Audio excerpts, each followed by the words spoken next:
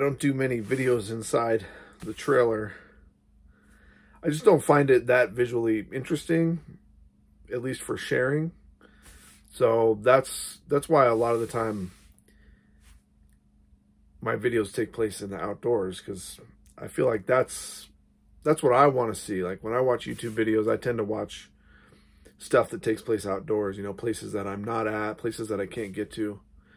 You know, anybody can get into a trailer or inside of a vehicle, inside of a van or whatever. So I don't find that just very visually interesting. But since it's freezing outside and it's dark and snowing a little bit, I'm gonna try this in here. So I'm on the couch right now. I got a tarp, and the reason I put this tarp on here is for the dogs, because the dogs use it all the time. So then they can come in here, and if they're dirty, and especially like if they're wet, then it's not gonna wreck the couch basically. And this couch folds out into a bed, so like I can have someone else can use this bed to sleep on. You know, it rolls out, and every once in a while, like maybe once a year or something, I'll roll it out and I'll have like movie night, and you know, I'll watch a movie here on the couch. Actually, that sounds kind of fun tonight. I haven't done that in a long time. So this is pretty much just a dog couch. I rarely sit on it. It's really comfortable, and it folds out into a really comfortable bed, so I'm pretty lucky to have it. The dogs love it. Like I was saying, Dodger slept on it last night. Echo sleeps in it in the daytime usually. So Quartzsite. Yeah, we're going to head to Quartzsite again. That's where I'm heading right now. I'm going to take off tomorrow, and I'm going to do some chores on the way down there. I got to hit the dump and then pick up water. Got to fill up my tanks, dump all my waste, dump all my trash, and then I'm going to hit the Walmart pickup service. So I just kind of drive up there, and then they load up my stuff into my vehicle. I'm going to turn the heater off. It just kicked on. I don't want it to mess up the audio. So it'll turn off here in a second. But after I get my groceries at Walmart, then I'm going to head to the Costco, where I can get some more groceries basically, and I'll probably pick up a pizza, a $10 pizza. I love getting that. That's like kind of like my road food. And we're going to have a long day of driving tomorrow, you know, probably about 200 to 250 miles to drive. Probably about 250. We're going to be getting into Nevada, I think. And I've picked a new place that I think I'm probably going to camp at. So if we make it, if the timing's right, then I'm going to be at a new place tomorrow night. So I'm kind of excited about that. Oh, actually, no, I think it's in Arizona. It's still, or we're in Utah right now, so we're going to be in Arizona tomorrow. I think. Who knows? Because I thought we were going to Nevada. That's just kind of the way it is. Like when you're... One thing I learned when I started nomad lifestyle was you got to be ready to change your plans, and you don't know where you're going to sleep the next night. And even like an hour before it's bedtime, you might not even know where you're going to end up. And you're using these apps and your locations that you've marked on your maps as places that you could potentially stay. And sometimes you get there and plans change, or you don't make it far enough, or you have to stop and get services somewhere else along the way. So you got to be willing to kind of change up your plans. And I've gotten pretty good at that, and it doesn't make me nervous anymore, not knowing exactly where I'm gonna stay. But I do try to have a general plan. And what I'll do is along the way, there'll be rest areas. There's at least one that I know of. So I can always use that as a place to stay if I need to stay. Like if I'm like, oh, I'm not going to make it, it's getting dark, or the weather changes, then I know I can make it to this rest area and I can stay there for sure. So one of the other things I use Costco for is gas. A lot of times I get my gas at Costco, and also I use like Love's. The truck stops work pretty good for gas. They have pretty good prices, and sometimes you get little discounts. So I use Love's, and the Flying J Pilot truck stops are my favorite ones right now. We're going to get gas at Costco, and then also I'll probably have an empty tank of propane. So this Costco I know has propane, so I'll get propane there too. I don't think Costco really has the best prices on propane necessarily, but it's going to be convenient because I'm going to be right there.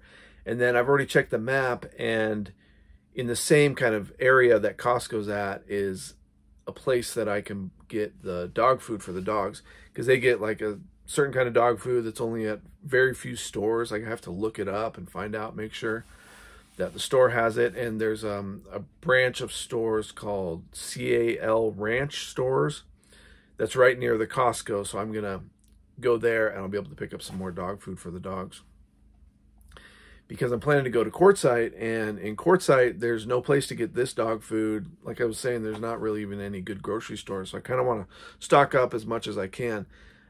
I can get their dog food from Quartzsite, but I have to drive 80 or 90 miles south into Yuma to pick it up, because that's the only place that has it. That's the nearest place that has it. What I did last year was, there's a service in Quartzsite where you can get your mail delivered, and you pay like $3 to $8 per letter or per package, different amounts for different size packages basically.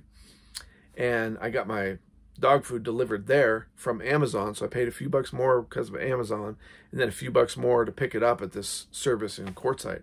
And it was really convenient, and it's actually saved me money because I didn't have to drive all the way to Yuma to pick up their dog food. So Quartzsite has a lot of services and a lot of things that nomads can utilize. And I found that really exciting, because doing nomadic lifestyle on my own, I didn't really know any other nomads. I hadn't really even met any other nomads or anything. And I was trying to kind of make things work in the sort of the normal way society works, but sort of adapt my new nomad lifestyle to that, as far as like getting groceries and getting services and things like that. And when you get to Quartzsite, it's like, holy cow, like there's this place called the RV Pit Stop, and you can just pull right in there and you can get propane. And what else do they have? They have dump. You can pay for a dump. You can also get water. They have all these water stations, so different ways you can fill up water. If you got to fill up a van, or jugs, you want to fill up jugs, you want to pay like per gallon, or you want to fill up your tank in your RV. They have this whole drive-through process there. They got all these stations that you just kind of drive through. Plus there's all these RV parks around there, so you can pay for a night if you want to hook up for electricity or whatever. It's really friendly to RVers and nomads and van lifers. And this time of year, in the winter time, it's even better, because that's when everybody's there. There's tons of people there, and there's going to be this huge RV show. So there's all these vendors, so you can buy things that you need. They got kitchenwares and all kinds of stuff for your RV. Plus they got RVs for sale too, if you want to check those out. So I did that a couple times. I went and checked that out, but I'm really still kind of wanting to be, you know, kind of alone, like quiet. Like I like my quiet time. I don't want to hear generators and music and partying. And I was really pleasantly surprised when I got to Quartzsite, and it's pretty quiet. The things I didn't like about Quartzsite, well, you pay this $180 for this pass, which is turned out to be a really good deal. And then you can use the dump, and you get as much water as you want, and garbage service right there. The dump station and the water stations were kind of beat up.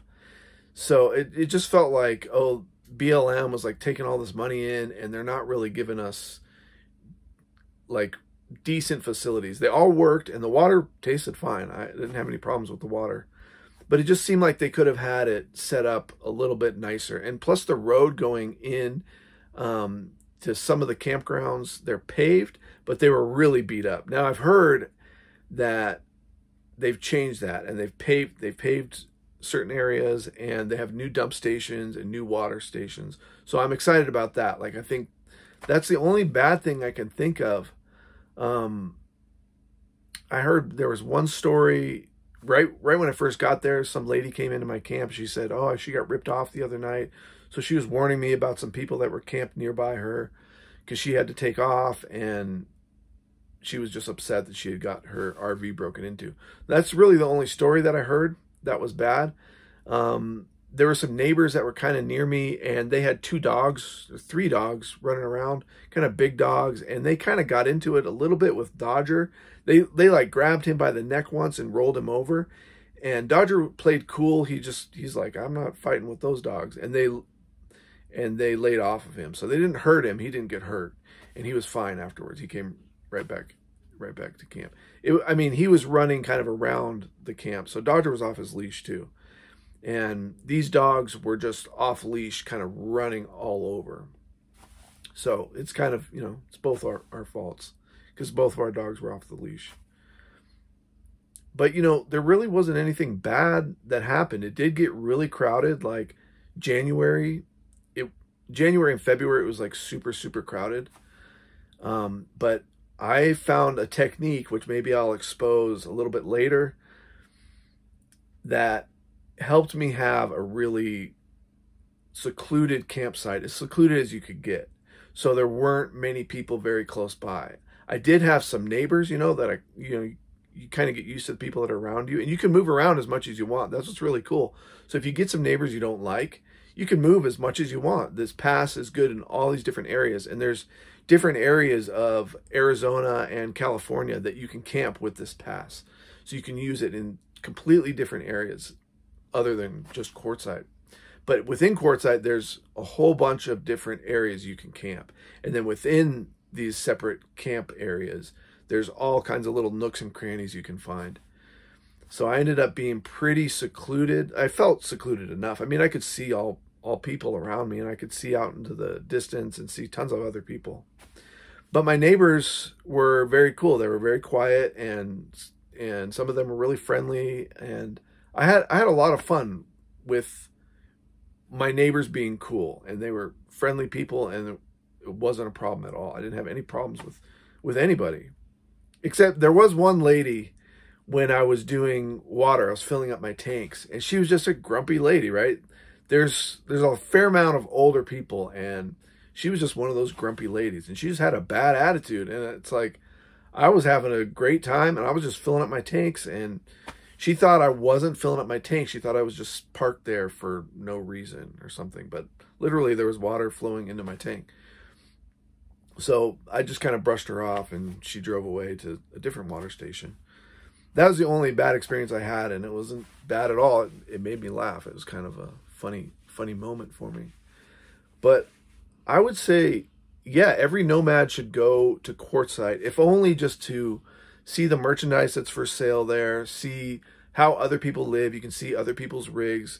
You don't even have to go into their camp or meet other people. You can just see the way people set up their campsites and the different kind of rigs that people have. There's buses, there's huge RVs, there's huge Class A's with like tons of solar panels. They'll angle their solar panels. They'll have generators. There wasn't a lot of generator use because most people are using solar panels.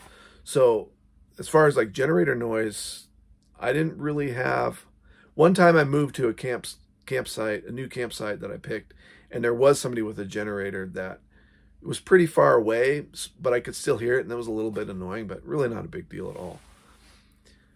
So as far as like noise, I didn't have any issues with it. And if you do, you can just say, well, I'm going to move in the morning and then pack up your stuff and go find a new campsite. It's, you know, in this lifestyle, we're used to moving around anyways. So when you get to Quartzsite, you can stay in that one campsite for 7 months with that permit. You never have to move if you don't want to. You can go dump your tanks and then drive right back to the same campsite. But since we're used to moving on a regular basis, it's really easy to just be like, well, I'll be here for 1 week or a couple nights or 2 weeks or maybe a month. And then I'll move to a different area and you can kind of hop around. I only had probably maybe five campsites last year. And it was just really fun and really like relaxing to not have to think about, oh, where am I going to dump my tanks? Where am I going to get water? Things like that. Like where am I going to go get groceries? It becomes a routine. So it's kind of nice. It's kind of like when you live in a house, because you live in this neighborhood, you know where everything is. And so you get really, really comfortable. That's probably the only thing I didn't like about it, was that it gets really comfortable. So you kind of have to mix it up. You kind of have to motivate yourself to like, oh, I'm going to move camps and make some changes. And so I think maybe this year I might try some different areas, some, you know, driving to some of the different campgrounds that you can use the pass at. because I pretty much stayed in one basic area right there right in the town of Quartzsite. I think the only thing that I've heard people say they didn't like about staying in Quartzsite was that they say like there's nothing to do around there. But what I found was, and this is part of my secret as far as like camping in the permit areas, to getting a really secluded spot. Where I camped, I could go and get out of my trailer in the morning or whenever I wanted and hike. I couldn't even find anybody else. I could hike miles and I wouldn't even run into another person. So I could hike out into the desert. It's basically just, it's pretty flat desert. It's kind of a little bit sloped, a little bit rolling, and there's washes all throughout it. In a way, it's like not the most exciting hiking. It's pretty monotonous. It's pretty much just desert here, desert there, rocky desert, sandy desert, bushes, same kind of bushes. There's a fair amount of trees, you know, not huge trees, but plenty of shade, which is pretty nice. There's no water, no running water like creeks or anything like that. One cool thing about the hiking there is that you can find all kinds of gems and minerals and things like that. And you're finding like these crystals, quartz crystals. There's quartz crystals on the ground, kind of in a sense like everywhere. Like they'll just be on top of the ground. You'd be hiking around, you see something glittering, and you'll just kind of start hiking towards it, hoping like, oh, maybe it's going to be a really cool gem. A lot of times it's just like a shiny rock that's been sitting out in the sun forever, and it's like totally baked, and it's just like black, shiny rock. But sometimes you'll get to this shiny glint in the desert, and it's a gem. It's a little gemstone. It's a little piece of a crystal, a little broken off like shard of a crystal kind of thing. And for me, that was like really fun, because a lot of times you just run into like rocks and sand and dirt, and it's kind of repetitive, like granite and things like that. Not super interesting, like geologically anyways. But here you can find actual like gems and gemstones and things like that. Yeah, like I was saying, I would recommend it, and I'm excited about it. I'm looking forward to it. It's relaxing. It's going to be a good place for me to make more videos. They're not going to be as visually dynamic, because it's just going to be all kind of the same kind of backgrounds and things like that. It's very brown and deserty and sun-baked and cactusy, and you know, there's a lot of Palo Verde trees, and it's all kind of the same kind of bushes, a lot of creosote bushes. I love the creosote plant, and when it rains, it smells so good. Some people take like sprigs of it and you can put it in your shower, and I've done that in the trailer here. And when you take a shower, then you smell the creosote plant, and it smells so good. So there's a lot of like hippie stuff, like hippy dippy kind of stuff too. There's like old people in RVs, and then there's like hippies. There's like a nudist group that's out there.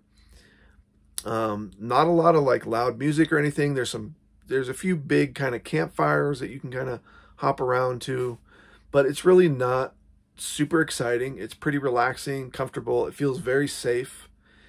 And that's why I'm looking forward to it, is because I'm just going to be super comfortable, and I'll be able to make some cool videos. So let me know what you guys think of this style of video.